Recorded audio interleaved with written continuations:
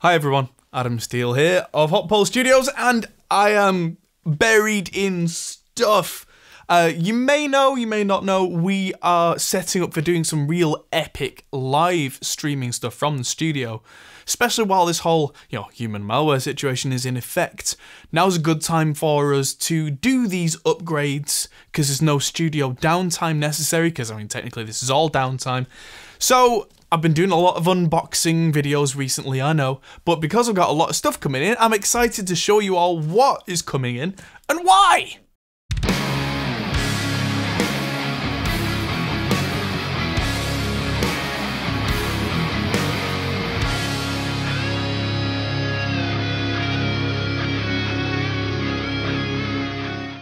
So there's a lot of stuff here. This thing in the middle is not new. This used to be my touring rack for my bass adventures, and I would have my 2 Notes La Bass, which is just over there, as the preamp in here, and that would be fed from this G90 wireless system, which would also feed a tuner, which is nice.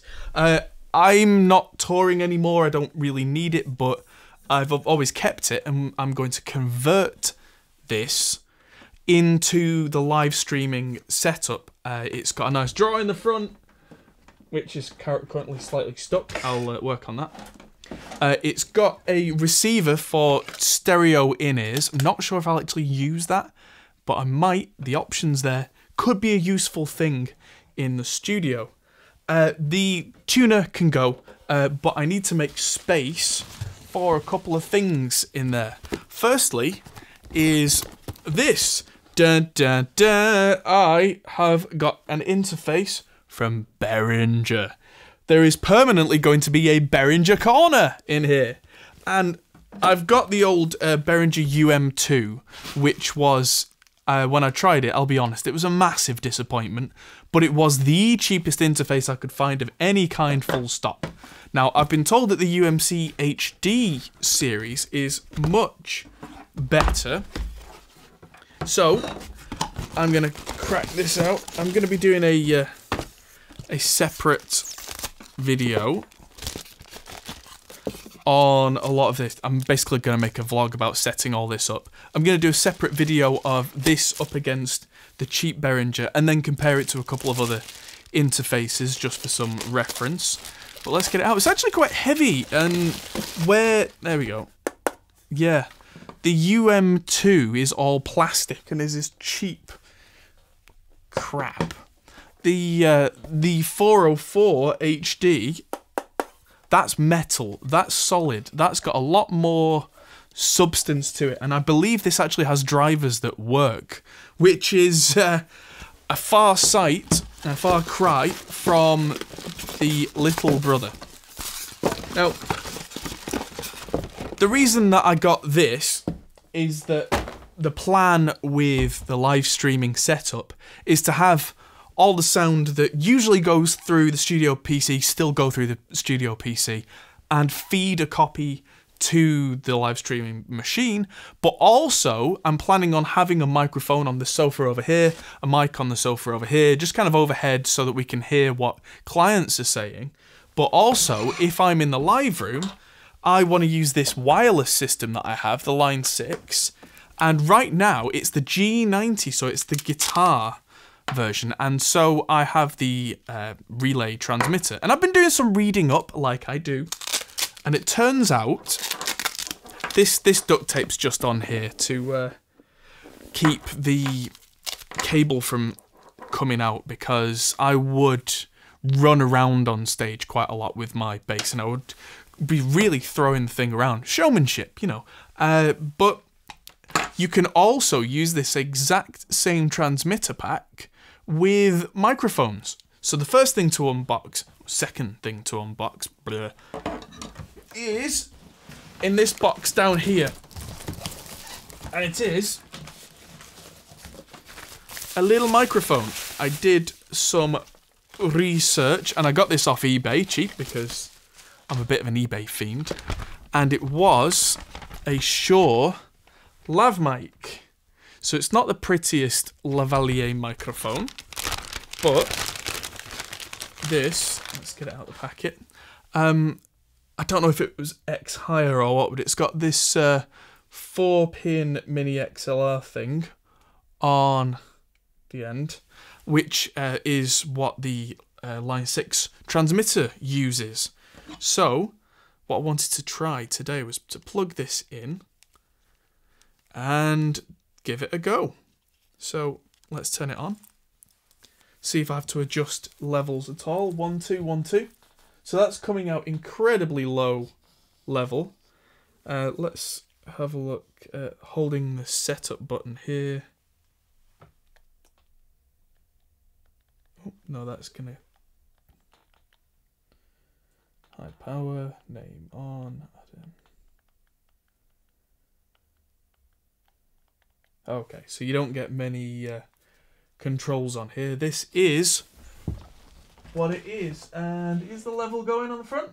Level's not particularly high on the front. That might be a good thing. I don't actually see an input or output level on here, which could be good. Let's turn up the gain on this side and see if that makes for a reasonable... There we go. Okay, so that's a decent level now. That's coming in. So just for a bit of fun, I'm going to stick this in my pocket. It's probably going to be on my suit jacket, the way that I'm planning this. Stick this here. So it's... Yeah, there we go. So that's going to be part of the plan. It probably doesn't sound great. I don't know if there's any background noise or what on there, but that's for experiment. And I'm going to grab the GoPro and we're going to go into the other side of the live room and see just how far this will keep going. Because with it being a digital transmission system, let's pick you up. And we'll see just how far we can go while still having sound. Because if I can go right the way around the studio, there we go. If I can go right the way around, I mean, I know this place is a bit of a mess right now, but the aim is that I'll be able to talk to you whilst being around the cameras that are on this side. So this is the vocal booth, and I'm really hoping that I'm getting some decent level around here, because if I am, then happy days. Let's just go back.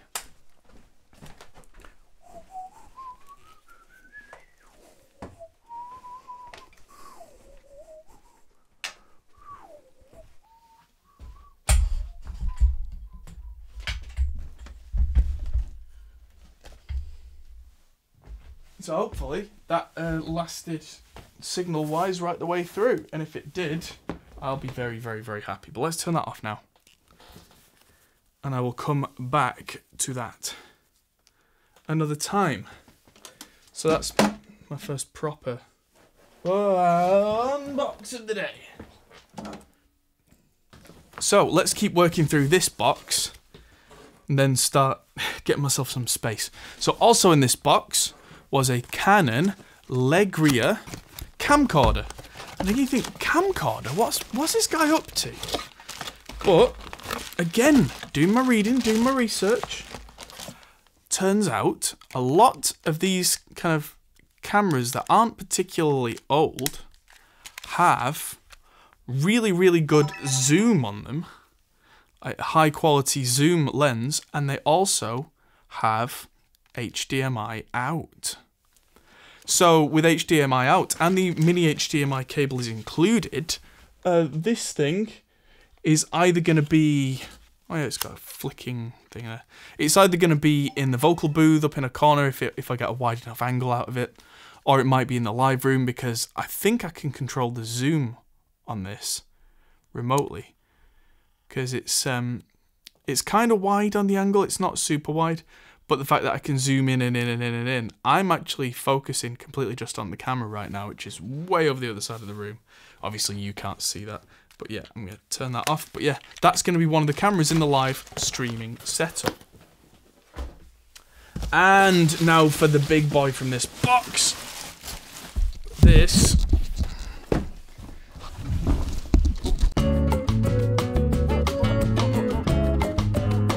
as far as eBay goes, this is my #1 haul right now.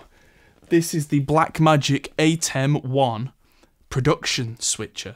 This isn't the ATEM Mini, this is like the ATEM Maxi. This thing's got 8 inputs, including SDI, which works really nicely with our camera over there. And it's got lots of lovely features like audio in and out. Apparently the HDMI out for the main program out is broken. But that's fine, because it's got USB on, and I think we're going to try and draw that over USB anyway. And even if not, it's got SDI out, so I can draw it over SDI using another capture card. So I'm waiting on the power supply to come in for that, but that's going in this rack. So that's why it's up on the desk. Now, what have I got here? This one. Oh, now this one's very much an experimental thing. This was an eBay special. This is a massive lens from Computar. And it's a C-mount lens, which I got a C-mount to Micro Four Thirds adapter for it. And I'm hoping if I can work out how to power this, because I can't seem to get any video through it right now, but it might just be that it needs 12 volts on some of these loose wires.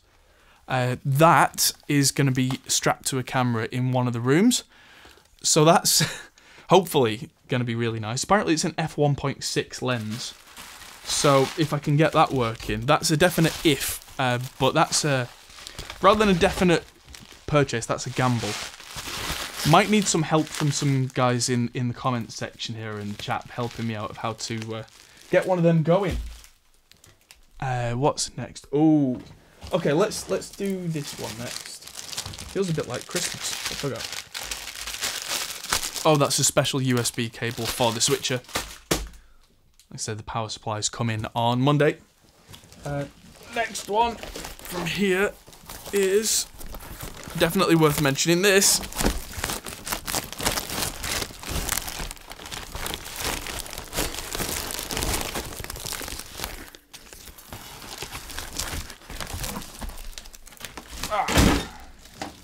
Is a ride cymbal. This is a 21-inch Zildjian rock ride. And this is from Cymbal Magic. The reason that I've got this is if you look closely at the camera at the edge, it's got a couple of fixes where it's been slightly cracked, and it's got a professional mirror finish. And these things are what, £400 new, something like that, $400, $450. And I got this for way, way less than that because it's been repaired and cared for, and I'm very much looking forward to using this on the house drum kit. I also have a Paiste ride and some Paiste crashes from Cymbal Magic, and I've probably paid as much as one premium ride cymbal for the entire set, which is crazy. I think I made a video about it a while back. If I didn't release it, I'll go back and look at that. Now we get to the really cool looking one, which is, this. I'm not going to get this out of its box yet, because this looks like it's going to be quite the assembly job. But this is a monitor mount, if it'll reset on the camera. Yep, there we go. For mounting 4 screens. And that's what I have over here. Oh god, that's heavy. That is this. Which is, this is a 21.5-inch screen from Acer. And I've got 4 of them. So let's crack one of these open, shall we? I have to find particularly sharp. Yeah, the reason I got these is that they were new and cheap, and they matched. So, like I said, the streaming setup's going to be over there. It's going to be bananas. It's going to be 4 screens. It's going to look like the Matrix. So at least one screen is going to be for the Blackmagic switcher for the multi-view, and there's also going to be 2 screens, maybe 3. For the streaming computer itself, so we can see what's going on, talk to everybody in chat, sort everything out without it having to take up any of the main studio PC in a busy session. So, things are coming together.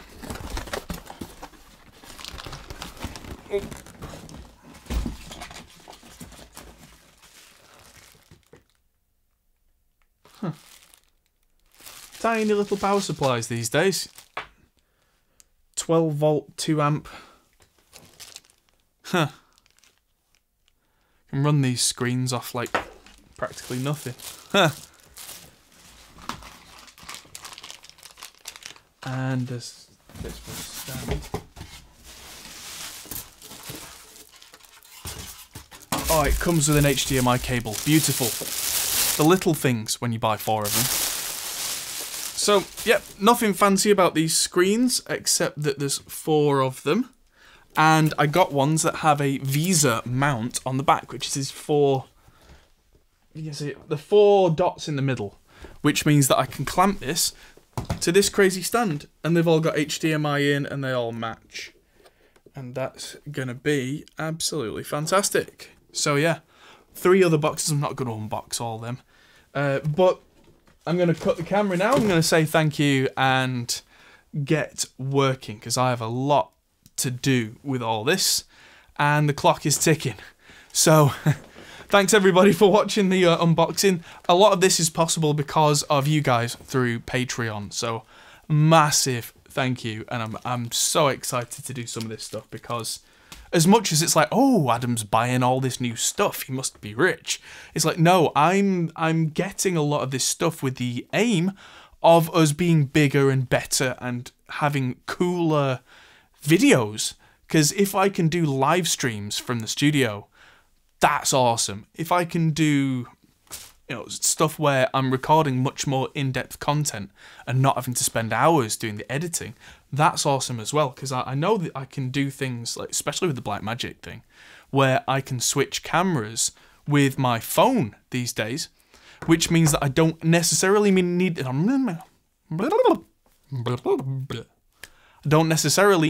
a second person here with me for me to be able to film a video and switch cameras and have multiple cameras and then not have to do it later.